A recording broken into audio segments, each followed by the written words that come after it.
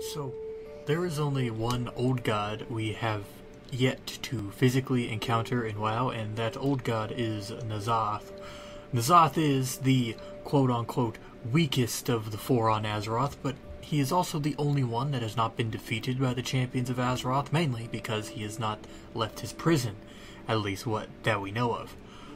But, speaking of his prison, where did the Titans chain N'Zoth down at? That's today's question. So, where is N'Zoth? More importantly, where is his prison? Well, by process of elimination, we can get a rough idea of where he is.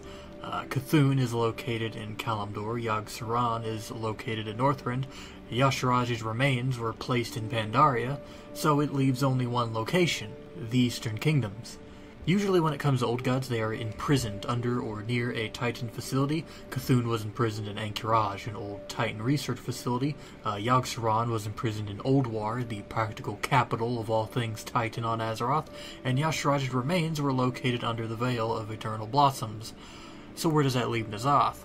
Well, if he really is in the Eastern Kingdoms, the only known facility that we know of this time is Uldaman, which is in the Badlands. However, a dried crag is the exact opposite of what the numerous whispers described his location as. N'Zoth is described as the god of the deep being the ocean, so he isn't under rock, but water. Though, the ocean is a big place, we cannot possibly cover the entire seaboard looking for him. However, if you look at lore, especially the Chronicles, it narrows it down for us. You see, N'Zoth was the first to be imprisoned, and the location of his imprisonment was somewhere in between Uldaman and the Well of Eternity. This gives us a pretty clear path to roughly where he is, about in a straight line. Between the Well and Uldaman you have Kul Tiras, Zandalar, the Broken Isles, Vashj'ir, and the entirety of the Eastern Kingdoms.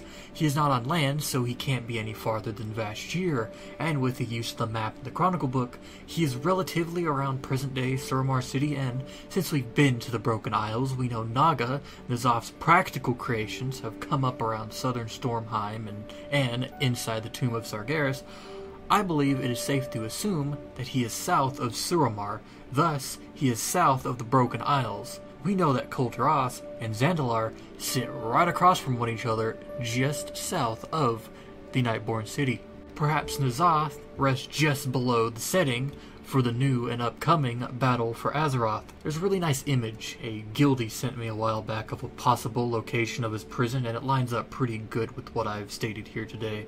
If you'd like, I made a theory video relating to this map and N'Zoth's possible revealing during or after Battle for Azeroth, and while it is just a theory, it feels solid enough with current evidence, so you can check that out if you really want to, especially if you want more on the God of the Deep or perhaps other old gods.